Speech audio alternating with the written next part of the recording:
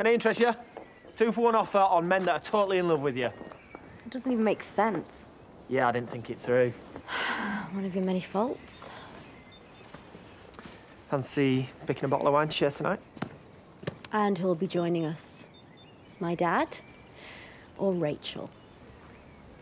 I saw you with her earlier in the cafe. Who? Rachel. No, you didn't. You were holding that baby. Nope.